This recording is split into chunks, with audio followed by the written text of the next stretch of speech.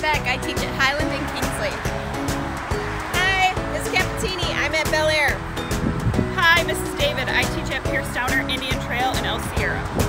And I'm Mr. Bologno, and I teach at Whittier, Hillcrest, and Fairmont. And we're the District 58 Art Team!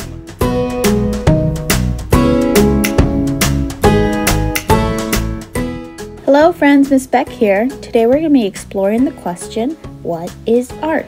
Since there's not one universal definition, let's break it down. So what can art be made of? Art can be 2D, like drawing or painting. It could even be something like photography, or 3D, like ceramics or sculpture. It could also be film or animation, and so much more. So, where can we find art? The first place you might think of is a museum. But art can exist in so many different places, such as in public spaces, or even in your own home. Art doesn't just exist in our own community, art exists in communities all around the world. Who is art for? Well, art is for everyone.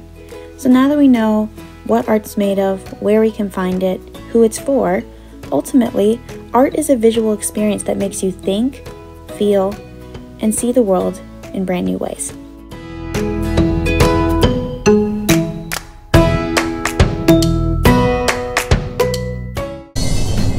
Hey, it's Miss Capitini. We're going to talk about who is an artist.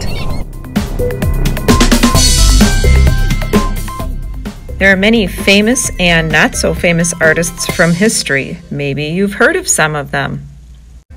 You may recognize these guys from art history.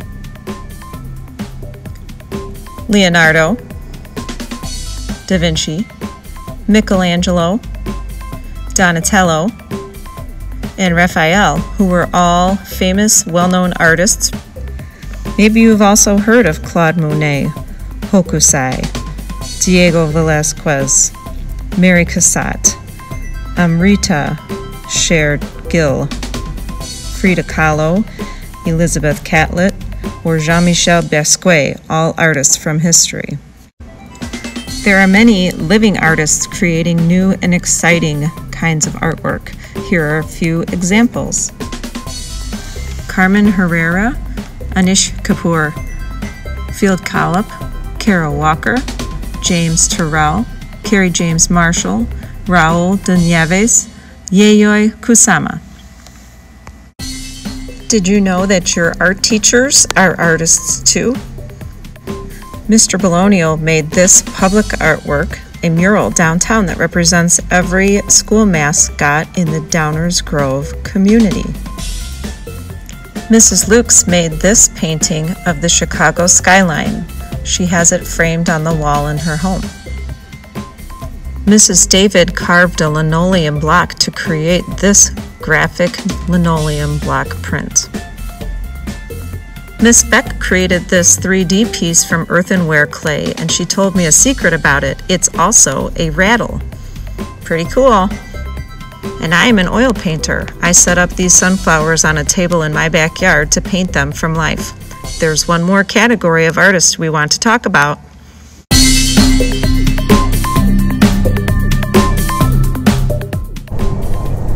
You are an artist. You are a creative person, trying new things and taking risks in art class.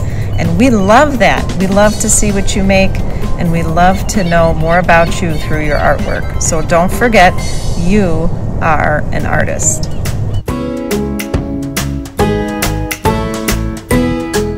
Why do people make art?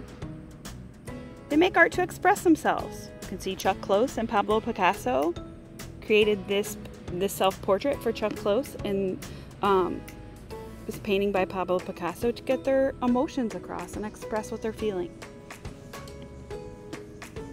People make art to explore the world. This painting by Hokusai of the Great Wave kind of documents that wave. And Ansel Adams is a photographer, and he takes pictures, he used to take pictures across the United States, and there he is holding his picture. Sometimes we make art to give as a gift. This is the Statue of Liberty. It was a gift from France to the United States, and it's in New York City. You can see the city skyline behind it. It's nice to give a piece of art to someone else. It makes you feel happy inside, like you're filling your bucket inside of your heart to give something to someone else, and it makes the other person feel special that you took the time to make a gift for them. Sometimes artists make art to capture a moment or feeling. Renoir captured a moment of some people at a boating party. People make art to honor someone that they admire.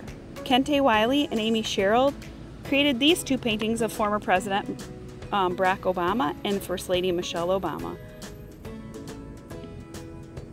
People make art to put words into pictures. Hearts sometimes could mean love. They're kind of silly, fun hearts.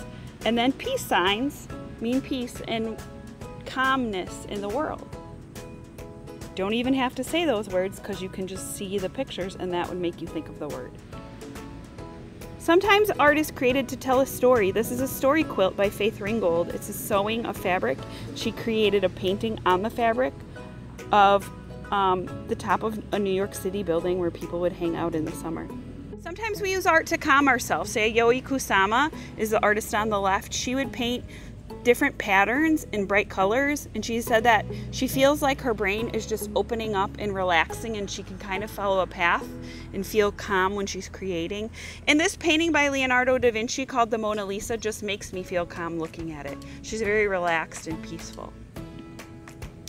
Also, we make art to have fun. Mark Paper Scissors is sitting in this big pile of scraps of paper that he's going to cut up and create collages with. I'm sure you've created a collage before.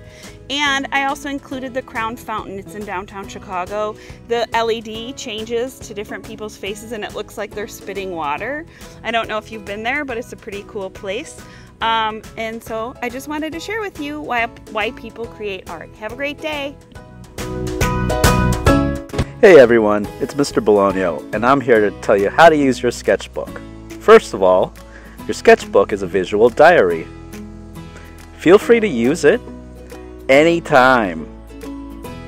When you come up with an idea, draw it. You have all these pages in there. Practice, practice, and practice. I have a suggestion for you. Maybe make a time-lapse video as you sketch to show your progress. Always remember, share your work on Seesaw. But the most important rule of them all, have fun!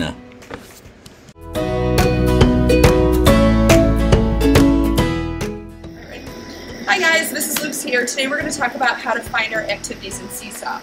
If you look up in the right-hand corner, your name is going to show up here. Once you find your name, you're going to click on it and there's going to be a drop-down menu that's going to show you where all your classes are.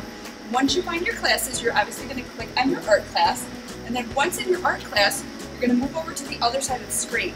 On the other side of the screen, there will be a little light bulb, and with that light bulb, you're going to click on the light bulb, that's your activities button, and then all of the activities that are assigned to you are going to show up in your feed over here on this side.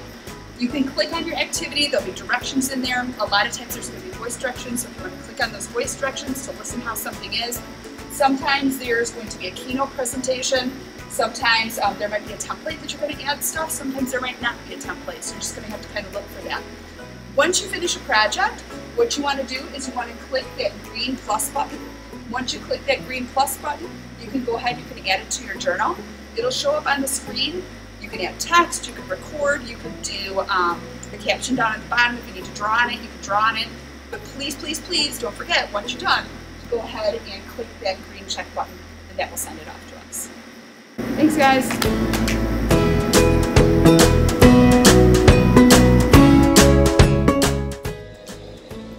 So now that you learned about all these things you're going to be doing in art this year from all of the different art teachers in our district, when you do an activity, if you have any questions, make sure to contact your own art teacher. All right? We're excited to hear from you, and take care. Bye, everyone. Say bye, Yoda. Bye. See, it's not from my mouth.